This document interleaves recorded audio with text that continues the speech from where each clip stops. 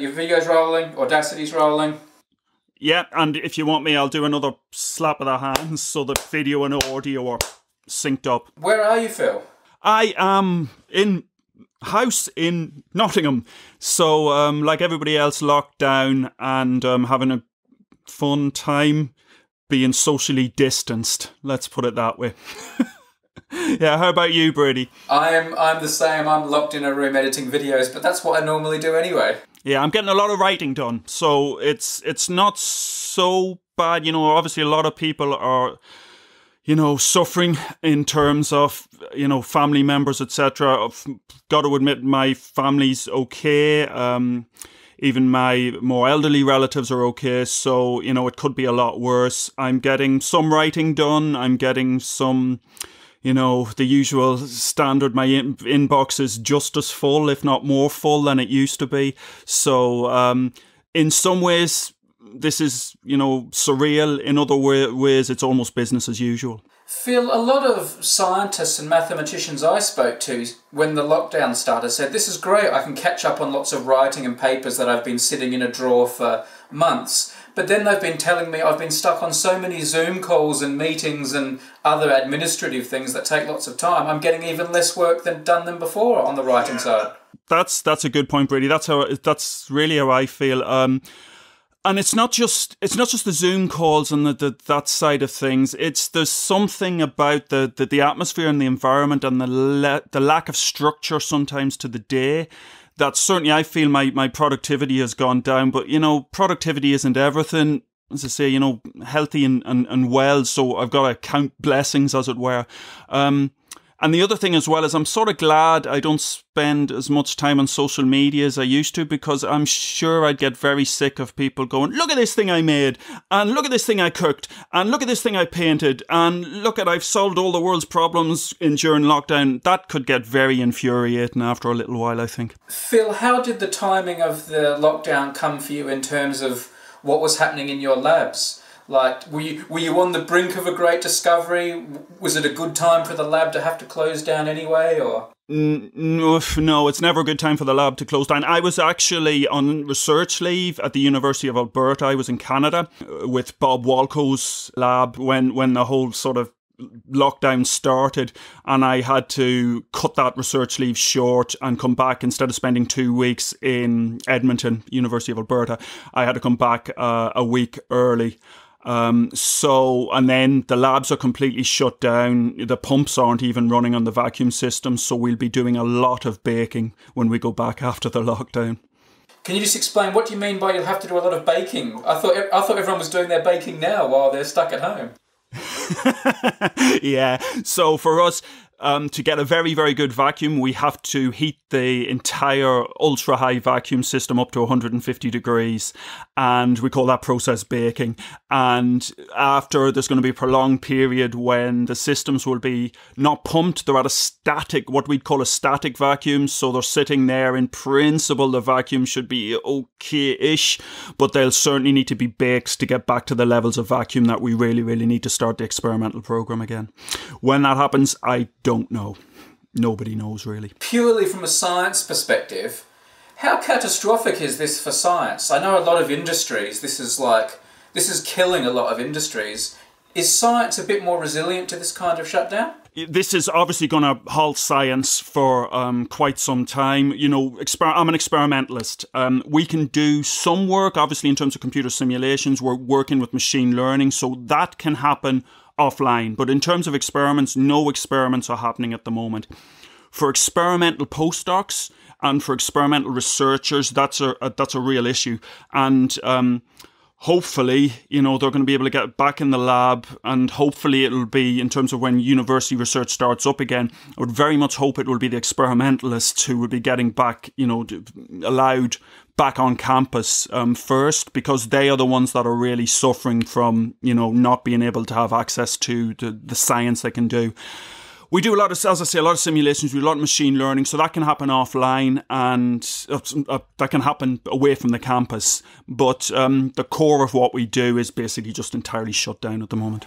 Phil, a lot of industries have been able to keep working as long as they're very careful about how they locate their people. Is the reason you've had to shut your lab because of a university directive to stay off campus, or did you think your lab couldn't work specifically? It's a university directive. It's a school directive. We're off campus. I will see how that goes over the next few weeks in terms of a staged sort of reintroduction or a staged allowance and getting people back into the lab.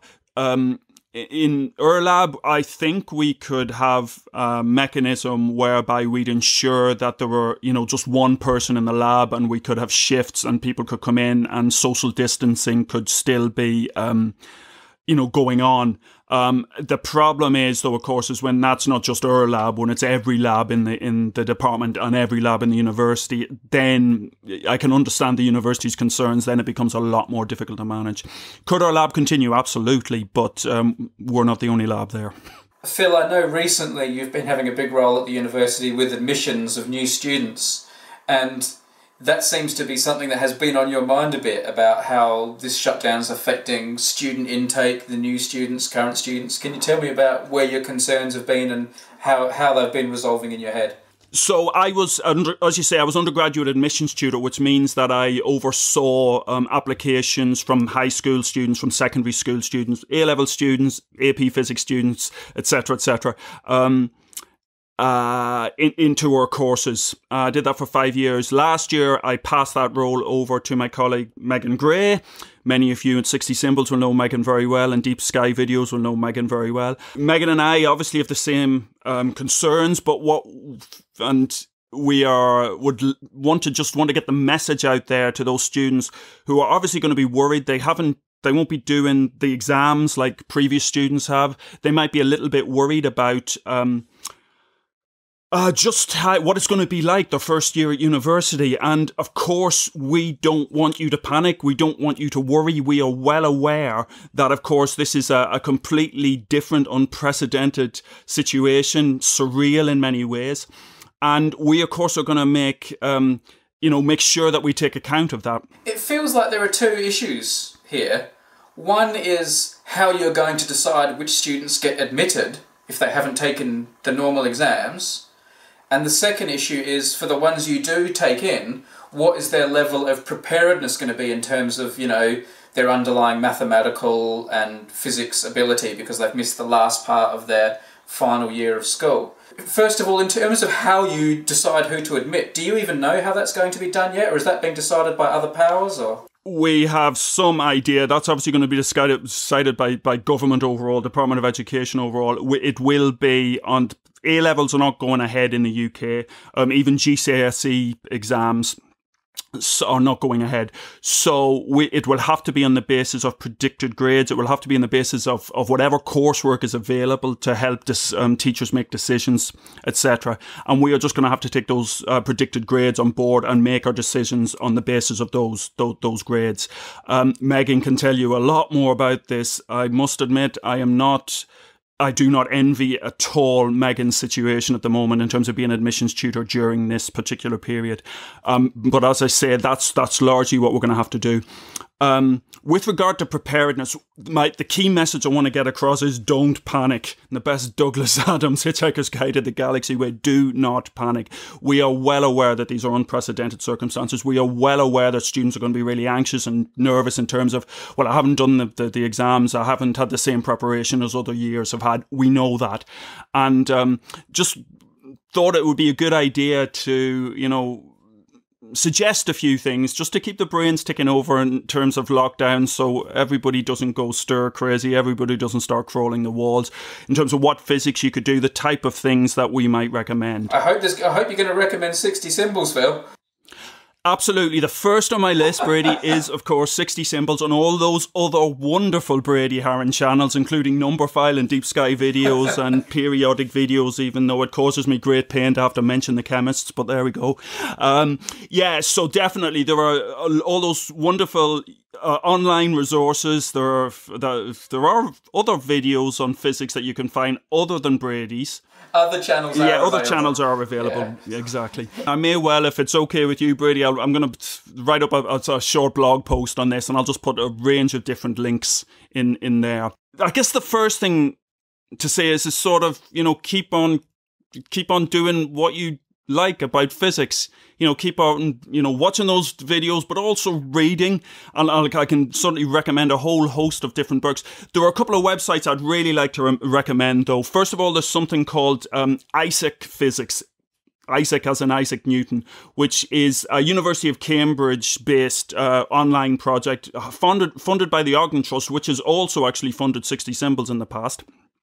And that's a really great resource for preparing both at A level, but also at university level. So if you want to get an idea, or you want to get some physics problems and thinking about just where the level is going to be when you enter university, it's really well worth taking a look at Isaac Physics. It's also quite fun.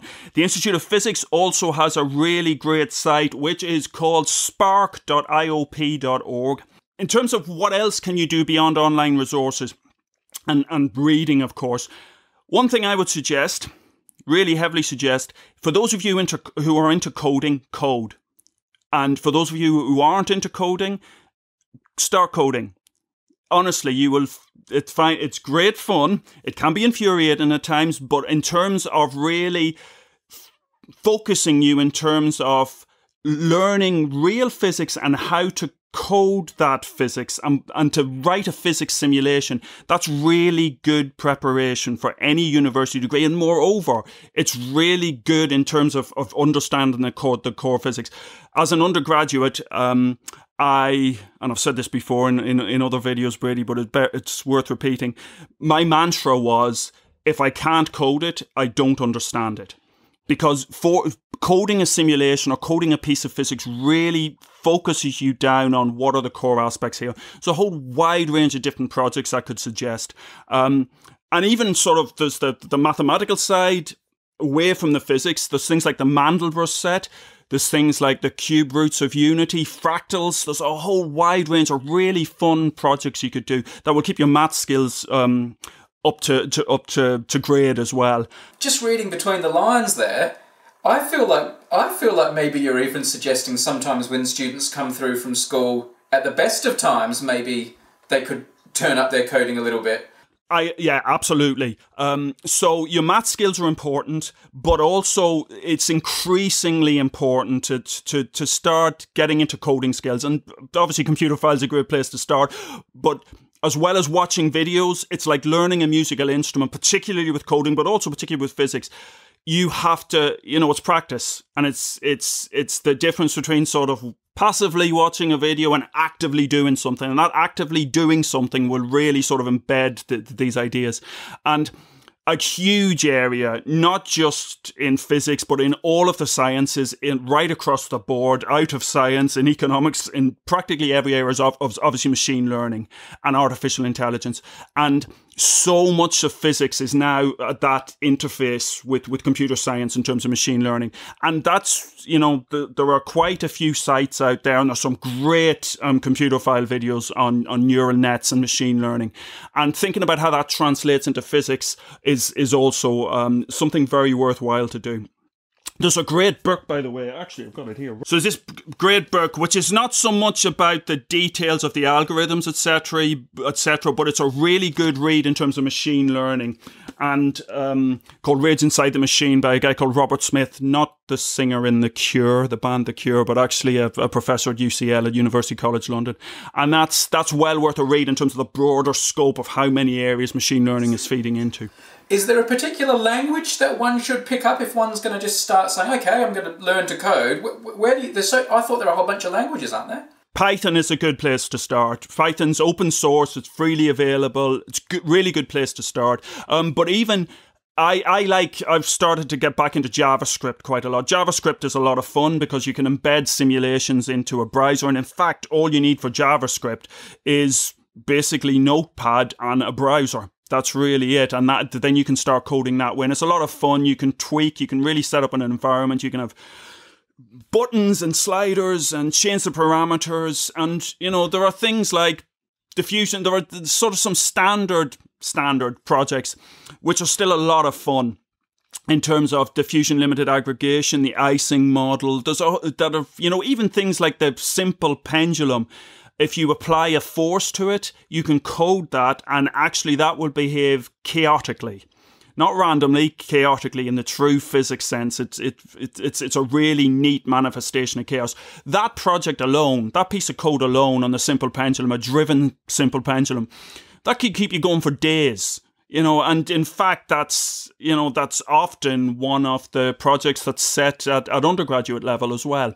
So there's a range of different projects. And what I'll do is I'll in the blog post, I'll list a few of these. Phil, the lockdown as we record now hasn't been going for that long. It's been a few weeks. And I know most school students are still having interaction with their teachers via technology and home learning. Mm-hmm. I feel that how much can they be missing out on in their last few weeks of school, and if it's been topped up by home learning? I mean, this can't be that big a problem. Oh no, it's a pretty big problem. Well, first of all, the exams not happening is a big problem, and so there's not that intense drive and there's not that intense motivation at this end of the school year for GCSEs and A-levels. My daughter's actually a GCSE. She would have been doing her GCSE exams this year. And in terms of A-level students, it's exactly the same. There's not this same drive. They are doing homework. The teachers are doing an incredible job in keeping them motivated, etc. But with the best will in the world, they're not going to the classroom. The day isn't as structured. It's not the same environment. It's not the same sort of overall ethos.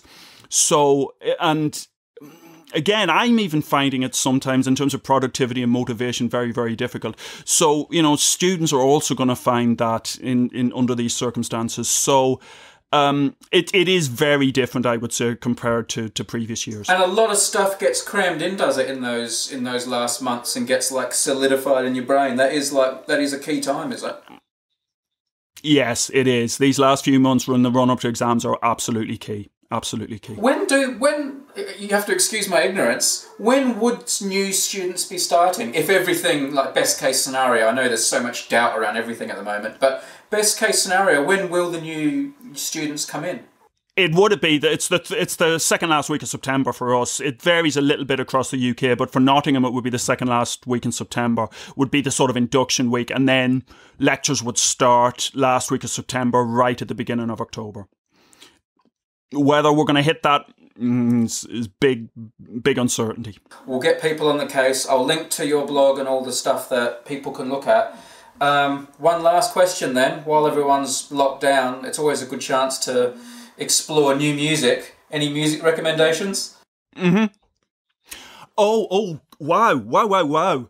Thank you for that, Brady. So myself and a couple of friends, James and Pete, have been playing this game, which is recommend a new band or a new album every day. I'm giving you 10 minutes, Phil. I'm giving you 10 minutes. There's a whole host of new music. One of my favourite new bands is a band called Wilderun, who managed to mix the most metal of metal, blast beats, etc., with folk music, basically, and Pink Floyd harmonies. For anybody who's a fan of Opeth, I recommend Wilderun. They're a Boston band. In terms of old albums, if you haven't heard of King's X, go out and download, beg, borrow, steal an album called Out of the Silent Planet. And as a third recommendation, Jellyfish. Absolute power pop band, 90s.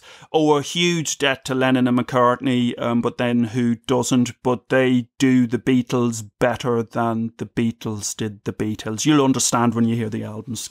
Absolutely class band. All right. Thank you for that, Brady. You heard it here first. Thank you, Professor Moriarty, and for your words of wisdom. Thank you, Brady. Thanks a lot. Good luck. These are X-ray optics, and we need to be able to get those X-rays onto our sample to focus them down. The synchrotron is about 10 billion times brighter than the sun. So this is an immense engineering challenge.